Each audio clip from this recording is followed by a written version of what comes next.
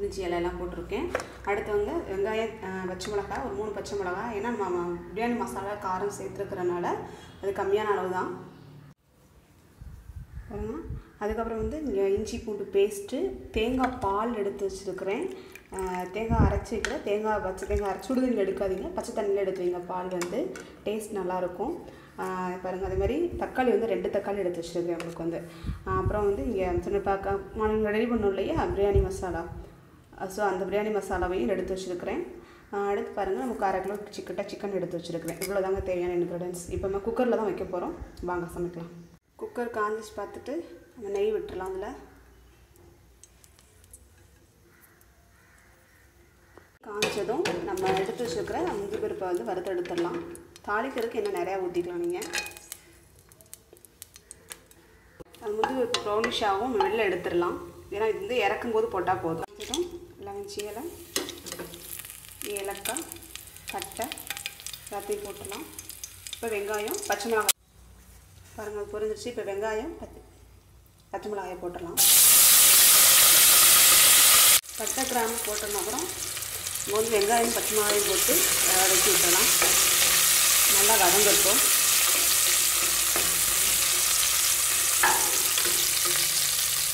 கூட வச்சுருங்க, அது நல்லா ப்ரௌனிஷ் ஆகட்டும் வெங்காயம். அதுக்கப்புறம் தக்காளி போட்டுக்கலாம். வெங்காயம் நல்லா வதங்கிடுச்சு. இப்போ இந்த கட் பண்ணி வச்சுக்கிற 2 தக்காளியும் அதை போட்டுக்கலாம்.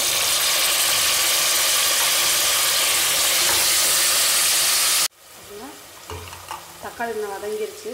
ஸோ இந்த ஸ்டேஜில் வந்து இஞ்சி பூண்டு வச்சுருக்கோம் இல்லையா, அதை போட்டுடலாம்.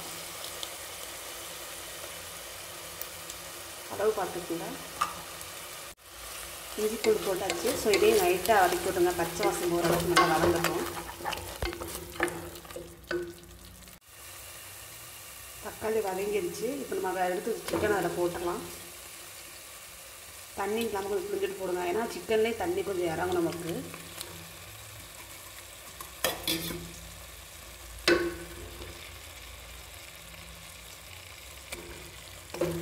நல்லா கிளறி விட்டுருங்க.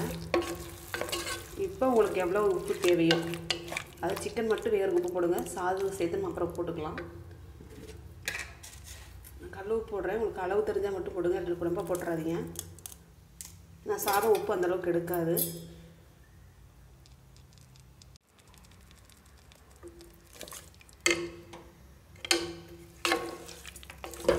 நல்லா தக்காளி, அந்த இஞ்சி பூண்டு இந்த சிக்கனில் படுற மாதிரி நல்லா அது பண்ணி விட்டுருங்க. இது 10 நிமிஷம் நல்லா வேகட்டும். சிக்கன் மட்டும் தனியாக வேகட்டும். தண்ணி எதுவும் ஊற்றலை. ஸோ இந்த சிக்கனோட தண்ணி இறங்கட்டும். ஒரு விசில் மட்டும் விடலாம்னு இருக்கேன். சிக்கன் நல்லா நான் பெரிய பெரிய பீஸாக போட்டிருக்கேன், வேகணும். அதனால் நான் ஒரு விசில் மூடி வச்சு ஒரு விசில் விட போகிறேன். பாருங்கள், இப்போ நல்லா சிக்கன் வெந்துட்டு நமக்கு வந்து. இப்போ வந்து நம்ம ரெடி பண்ணி வச்சுருக்கிற செட்டிநாடு பிரியாணி மசாலாவை அதில் போட்டுடலாம்.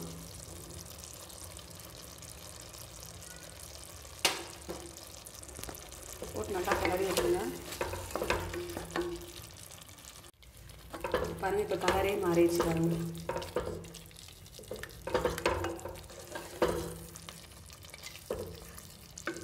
இப்போ மல்லித்தலையும் சேர்த்துடலாம் கொஞ்சம்.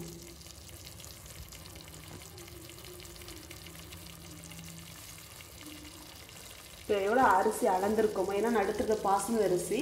ஸோ அந்த டம்ளரில் இப்போ வந்து 1க்கு 1.5 தான் எடுக்க போகிறேன். 1க்கு 2 கிடையாது, 1க்கு 1 எடுக்க போகிறேன். ஏன்னா அரிசி நல்லா ஊறிட்டு எடுத்துக்க தேங்காய் பால் அளந்து ஊற்றிடுறேன்.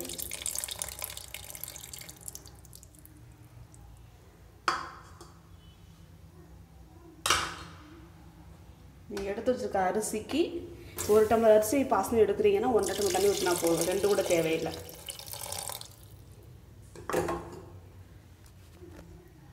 தண்ணி சேர்த்ததுக்கப்புறம் நமக்கு எவ்வளோ உப்பு அப்படிங்கிறத நீங்கள் கணக்கு பண்ணி போட்டுக்கோங்க. சாதத்துக்கு ஏற்ற மாதிரி நான் உப்பு போட்டுக்கிறேன்.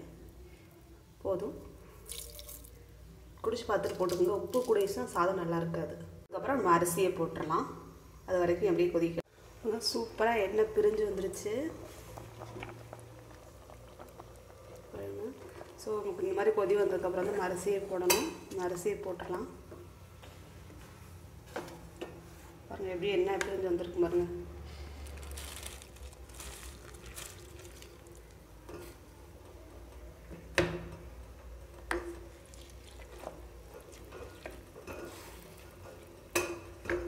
போட்டுட்டு நீங்கள் நல்லா முங்குற மாதிரி நல்லா கிண்டி விட்ருங்க. மசாலா ஃபுல்லாக அதில் வந்து சாதத்தில் இதாகிற மாதிரி கிண்டி விட்டுட்டு நீங்கள் விசில் வச்சிடலாம்.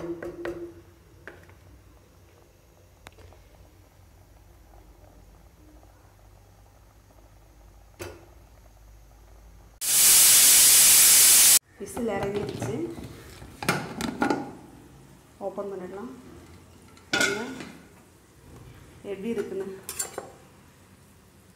தனித்தனியாக இருக்கு பாருங்க, உதிரி உதிரியாக.